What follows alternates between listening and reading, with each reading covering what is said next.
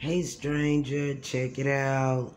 The chocolate is done. I put it in the refrigerator, let it chill a little bit. These are the hearts with the cashew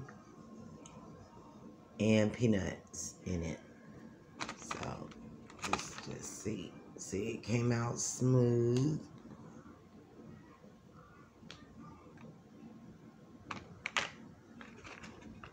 And here's the chocolate one. There's a little residue in there, but yeah, this is packed with peanuts.